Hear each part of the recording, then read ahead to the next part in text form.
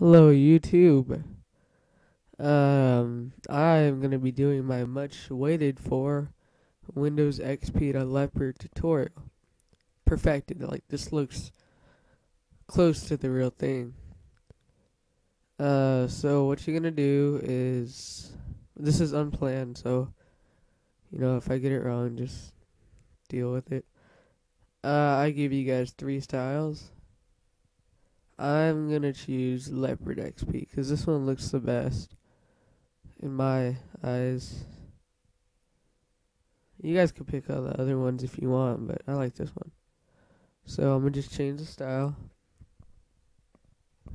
Alright, once that's changed, you're gonna unlock your taskbar. Then you're gonna drag it to the top and lock it. So now you got the main thing. Now we're gonna get the applications going. First application we're gonna use is Arcane Launcher. Let's start with this. Oh. Now, I already installed this, so I'm not going to install it again. But you're just going to install it, like normal. And once installed, you're going to run it. It should be under Arcane Launcher, Vista Leopard. And yeah, this is XP, Vista, whatever. They all work. I'm going to just hide my icons. Wait for this to start up. Alright, there we are. So, when it starts up, it's going to look pretty basic. As you see, I did add some stuff, but when it starts up, what you're going to want to do is whenever you add something, all you got to do is right click, go to settings. No. When you add something, you want to change the icon. You're going to click, let's say I'll choose I'll choose M2. You click it, and then you'd click dock item properties. Click change icon. And then here, it shows more reflective icons, folders, and more icons. So you have a lot of icons here to choose from. So yeah. I'm trying to make this short, so I might rush. Okay, another thing is, let's do finder bar. So what finder bar is why did I do that? It's I already have it installed once again. So you're just gonna install it like normal. And what it is it gives you the Mac, thing. The Mac thing. Once again, this is unplanned, so I have no idea what I'm saying. But it gives you the thing up here. I don't know what it's called. Something. Yeah, you see that?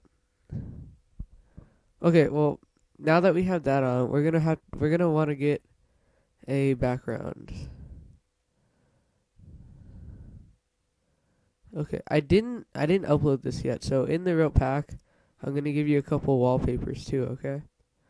But hold on, I'll be right back. Alright, I got my background, so yeah, as I said, it's all gonna be included. So once you do that, when you got Finder bar, it gives you all this. It looks pretty legit. We're gonna go and we're gonna install Transbar. No, I didn't install this yet, but what it does is it just makes your taskbar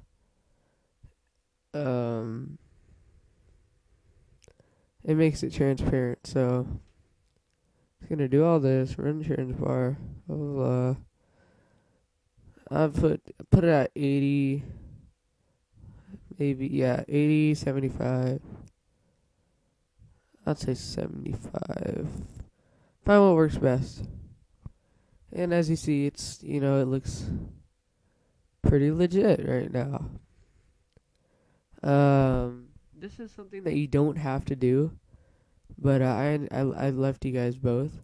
There's a 32-bit and a 64. I'm gonna install the 32-bit. I think I'm 32-bit. Whatever your operating system is.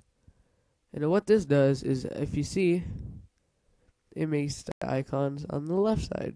Not the icons, the buttons on the left side. Okay. We're pretty close. So last one is Mac OS X cursors. These are your cursors. So you just want to install these. And the cool thing about this is it automatically sets them as your cursor. I don't want to make this video too long. Okay, so once that's done, it's on the left. No, I mean, you got your cursors, yeah. So those are the Mac cursors. Next, we're going to do this.